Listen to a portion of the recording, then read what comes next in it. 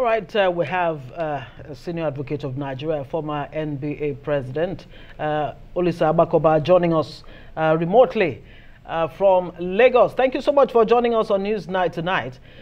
Well, it came as a surprise, to many Nigerians hearing from you that the EFCC, establishment is totally illegal. In fact, let me quote what you said. You said the agency EFCC should not be in existence. So exactly how do you mean? Are you saying you don't support the anti-graft agencies, including the EFCC itself? Or what exactly do you have against the EFCC? I don't have anything against the EFCC. And I think when I did the press conference 2 days ago, there was an over-concentration on the issue of whether the EFCC should or should not be in existence. So let me clarify. I support wholeheartedly, 100%, given my pedigree, the war on corruption.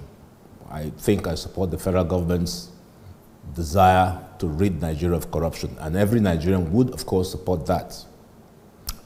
And I obviously think that Mr. Bauer, who is the first non-police officer to head the EFCC, is doing a good job. He's a nice guy, he looks clean, he's a gentleman, and there's a lot that the EFCC has achieved, so I'll give them that credit. But the problem is what happens when the EFCC oversteps its bounds. That's my concern as a governance lawyer. And if you notice recently, there's been a spate of problems with law enforcement and security agencies. First, there was the issue of going to cut away Mr. Emefiele. The other was the INEC chair. We will not stand for people who want to break the law merely because they are fighting corruption. So that's my point. Now, in my law practice, and I've been a lawyer for 45 years, I've received loads of complaints about the EFCC, loads and loads and loads. And so I thought it was necessary to test exactly what the powers of the EFCC is. And here's my quick submission. The EFCC is established by an act of parliament, the National Assembly. The National Assembly derives its powers from the Constitution. And I urge all Nigerians to look at Section 4 of the Constitution, because that's the key section that divides powers between the federal government and the state. So my problem seems to be that the National Assembly, not even the EFCC in fairness to them, the National Assembly is running amok, creating institutions and agencies that exceed their authority. Just last night, you had the Director General of the NFIU just talking utter nonsense, saying that people who break the law by withdrawing more than 5 million naira by March 31st will be liable to jail. He has no authority to say that. All the NFU is, it's an information gathering organization. So when I saw that on your screen last night, I just had another big laugh. Here they go again. So what we want to do is to say Nigeria must be governed by the rule of law. You recall the Onogen story. No matter what the CJN at the time, Onogen, did, the way it was hounded out was completely wrong. So my grasp with the EFCC is that they don't have power to do a number of things that they do. And the most recent decision of the Supreme Court supports my position.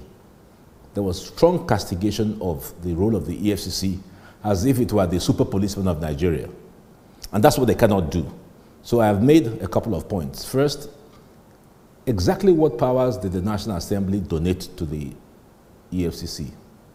And is the EFCC exceeding those powers? Those are the questions that I would like to present to the courts.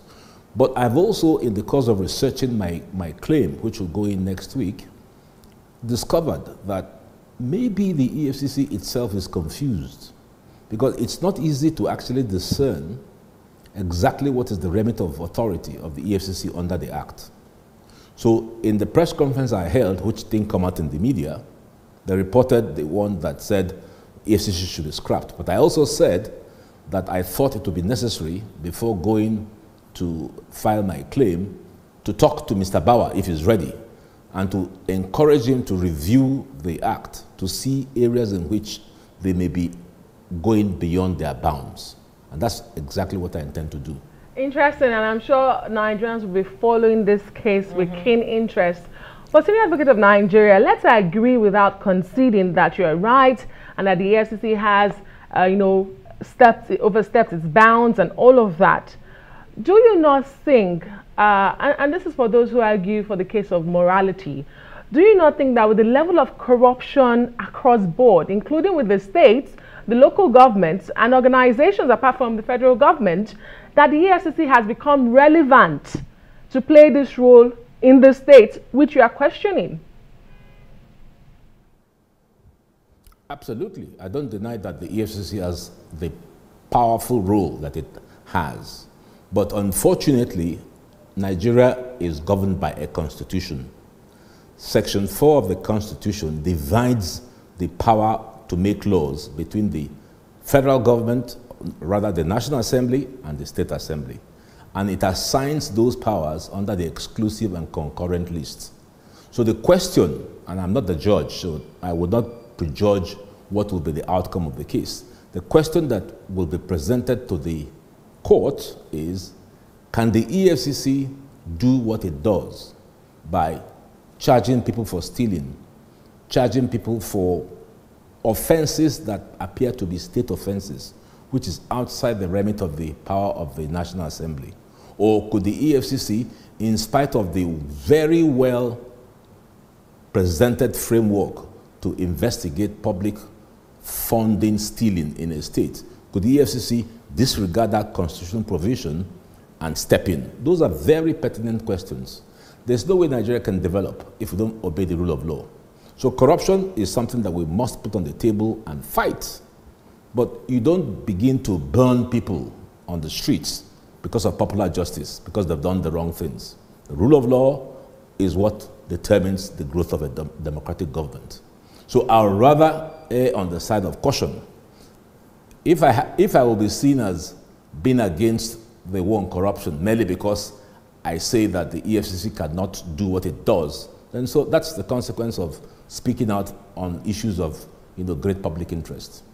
Somebody must talk. Right. If you allow the EFCC to do what it does, if you allow the DSS, and I'm sure you know that the DSS went to the judges' quarters and cutted them in the night. Is that right? Mainly because there's an allegation of corruption. So the rule of law is no respect of persons. And the EFCC, the ICPC, all the agencies are bound to follow the rule of law. And what binds us is the Constitution. If you break the Constitution, I, Olisa Agbakoba, will attack you for it. So now, the Constitution that you talk about is the Constitution, which is the ground norm. Is it flawed? Is that where the problem is? So how do we move forward from this seeming tight place where the rule of law is actually flouted at all levels of governance, even the citizenry? How do we bring back the rule of law as the foundation and, that pedestal on which we do whatever we do in public and in private? That's a good question. And I think it's a question that we should pose to the presidential candidates. Initially, I wasn't very well aware of the depth of disruption that the Constitution contained until I began to study for this case. The present Constitution is taking us nowhere. That is a clear statement I would like to make. So we need to have our presidential candidates, whether it's on party A, B, C, tell us exactly what they would like to do. Here's the way I analyze and dramatize the Constitution. There is this snake called the boa constrictor. So the federal government is like a boa constrictor, restricting and compressing the states because it has far too much powers. On the other hand, you have the states constricting the local governments because it has far too much powers. As we speak, Lagos State government passed a law removing the powers of local governments in Lagos State to do the things that the Constitution says they should do. Can you imagine that? So in other words, we don't have a local government system in the state. So unless we absolutely bring down the Constitution, and my analogy is that we have a bungalow. Nigeria is like a bungalow, and the architect comes and tells the owner, you got to bring down this structure if you want to build a 20-story building. The Constitution has to go.